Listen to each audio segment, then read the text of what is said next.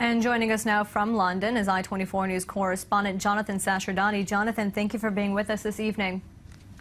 Good to be with you. This was arguably Prime Minister Cameron's worst weekend since he became Prime Minister.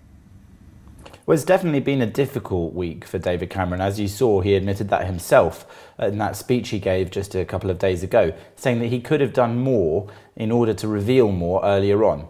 And the problem really arose when he started by saying that this was a private matter, when journalists were questioning the name of his father being involved in those Panama Papers leaked to the international press. Since then, he's come clean as such to explain that in fact there was some involvement from his father, but none of it illegal, he is very clear to point out. And so far, nobody has suggested there is anything illegal.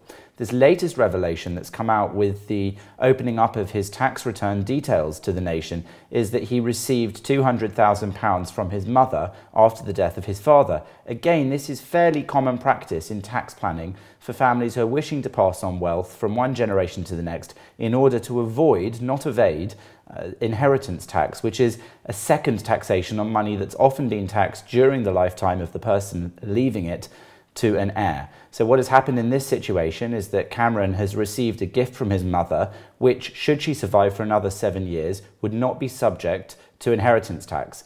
People are questioning, though, whether or not that is a moral thing to do. And that's where this issue really gets going, because people are not necessarily suggesting that David Cameron has done anything illegal, but there is a lot of questioning of whether or not the deception they see that he has put in place by not revealing this earlier, and whether the actual tax avoidance scheme itself was immoral rather than illegal.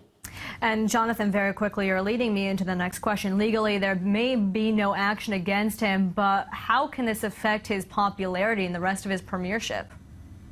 Well, another aspect of this is that the Labour Party and other opposition parties have been aiming to show that this is Mr. Cameron as a wealthy man, considerably wealthier than the average Briton. These sorts of sums are those which most people don't earn in a year, and so I think they're playing on that as well, in part to show that he is rather distant from the electorate. So far, though, Cameron is pointing out again, nothing illegal has happened. He's never denied that he comes from a wealthy background, and he still maintains he's the man to deal with tax evasion and tax avoidance in the government. And to that end, he's going to speak tomorrow to the House of Commons at 3:30 p.m. on this issue. We'll see how that plays out. Jonathan Sacerdoti, thank you very much for joining us with the latest from London. And we now move to the race for the White House. Ted Cruz took home another win over the weekend, but he didn't do it in the usual way. I-24 News' Owen Alterman has more.